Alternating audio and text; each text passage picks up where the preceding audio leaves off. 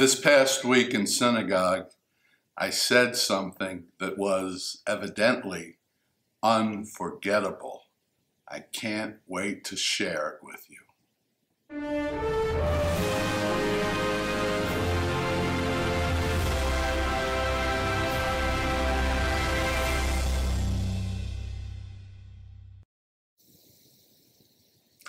Shalom, my friends. Yes, evidently I hit a home run last week. Let me tell you the backstory, and then we'll get to what it is that I said. I was contacted some time ago by a fellow from Florida whose daughter, son-in-law, and grandchildren live here in Indiana near my synagogue. Two of his grandsons were over 13 years old, which means each of them is a bar mitzvah, but neither of them celebrated becoming bar mitzvah. Now, how do you celebrate becoming bar mitzvah, which means an adult in Jewish law?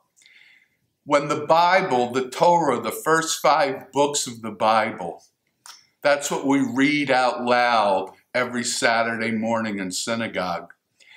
The reading is broken into sections, and before each section is read, someone is called to the reading table.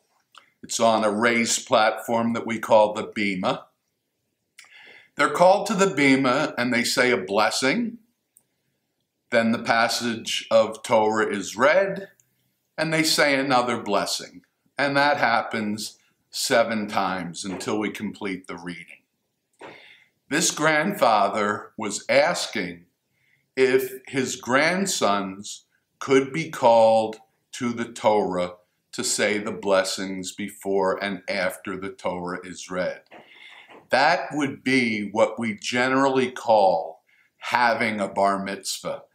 Sort of a term that doesn't make sense in actuality, but that's a topic for another day.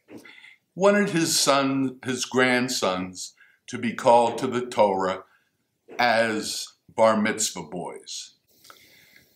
At the end of the service, I decided to say something directed to those 2 young men.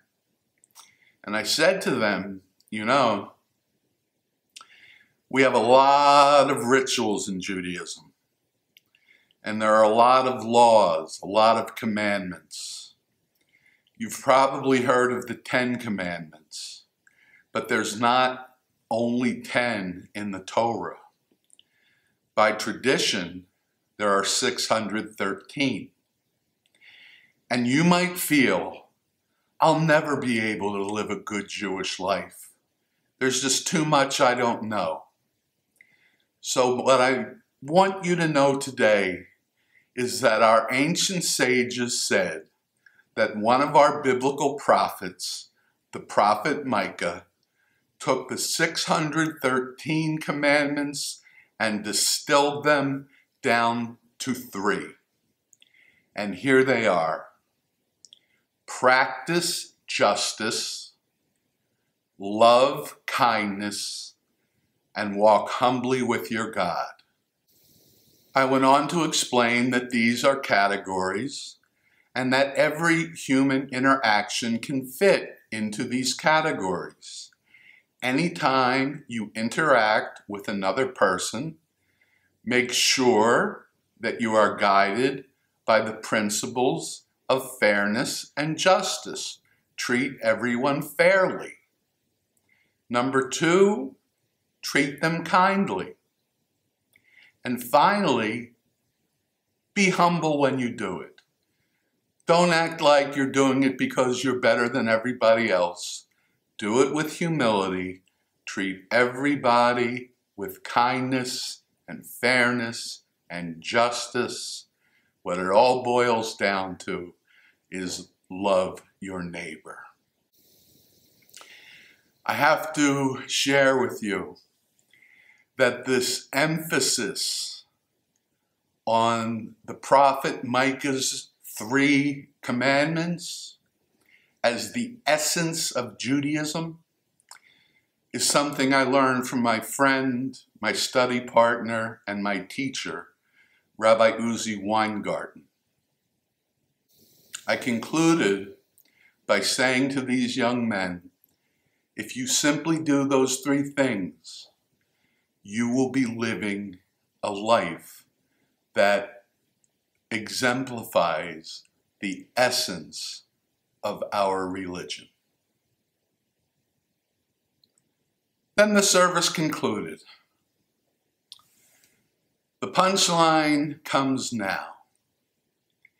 After the service, the grandmother of the two young men came up to me with tears in her eyes.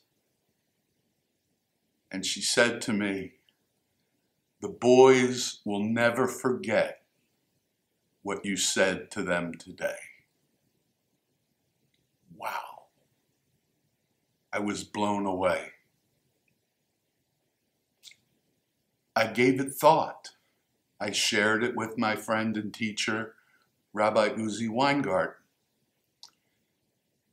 And it became clear to me that the message that these boys got, at least I hope so, was that living a good Jewish life was not beyond their means, was not beyond their ability.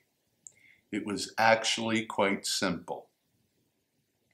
Another principle that Rabbi Weingarten teaches, religion is actually quite simple.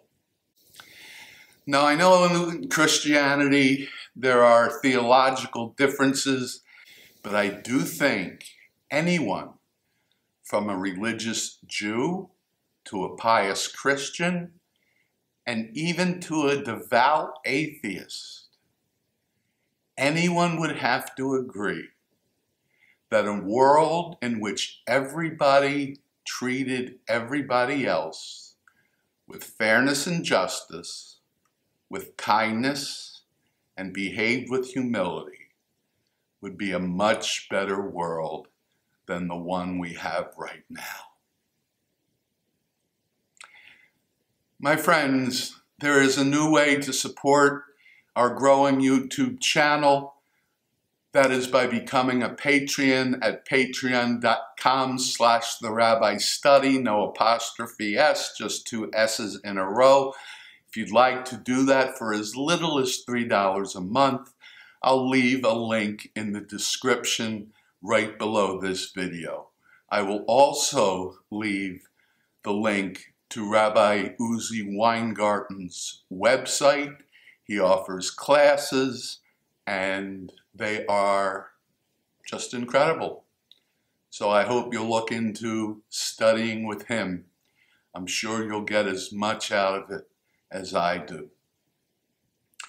And as always, my friends, if you'd like to subscribe to our YouTube channel, click on my face, which appears right over there, or take a look at the last video I released, whose icon appears right over there. As ever, until next time, Shabbat Shalom.